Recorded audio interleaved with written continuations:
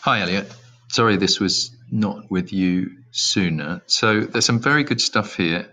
Let me just run through it in order. So we need to say a little bit about her. So you need to say Jessica 17, and then a bit of description: sandy hair, in her pajamas, whatever it might be. Just to give a kind of handle for the person who's looking at the screenplay to think, oh yeah, that sort of girl, rather than just Jessica.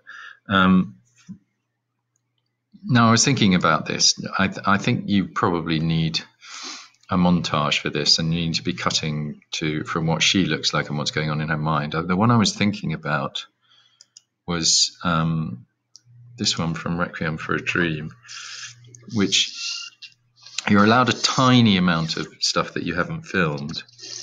I mean, obviously you can do a montage completely differently, but this is quite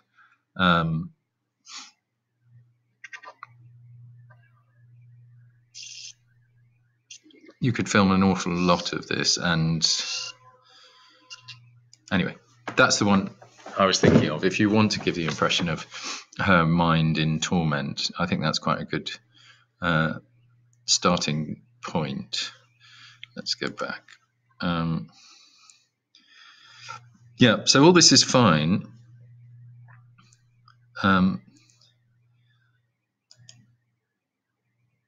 That the thing I'm concerned about, and this will be a little bit later on, is it's all got to be, you've got to think quite carefully how you're going to shoot this, because it seems to me to tell the story of her in the house, you're going to need to cut quite carefully. And again, so I was thinking,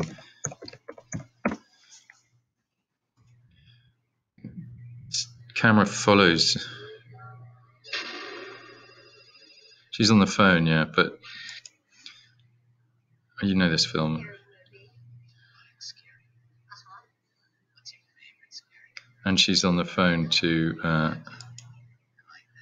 the guy who's going to kill her eventually. Do we have the camera following Jennifer? Is the camera a presence like this? If it is, then it's kind of puts us in the house with her, and it's going to be easier to film than if you're cutting in a more complex way, like, let's see some continuity editing. So that would be more standard. You've got the shot, you've got the reverse shot, you've got the continuity to the door and her at the phone. Are we going to be cutting like this? That's something that you need to think about. Anyway, that's a scene worth watching, I think. Okay.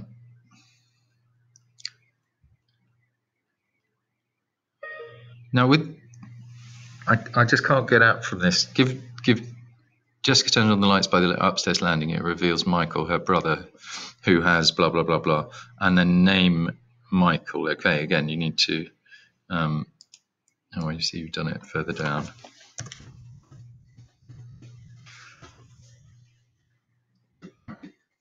How do we know where he's gone? Can we see that in a kind of flashback, or is the flashback what we get at the end when he's on the floor? Are we going to see the mum or hear the mum? And where are we going to go? So you've got 3 pages. This looks like a couple of minutes, 2.5 minutes. You've got a couple of minutes more, and I think you need to think about a twist at the end. It just says to me, okay, we need a kind of we need to surprise the audience at the end. So we need to maybe have a conversation about that. Okay, but it's promising. I like your dialogue. That's very good. I'd just like you to give me a bit more colour, detail, make, when I'm reading it, more like a short story, so I know what the house feels like. The voice that we've got there, we sort of need to know, do they come back again, the voices?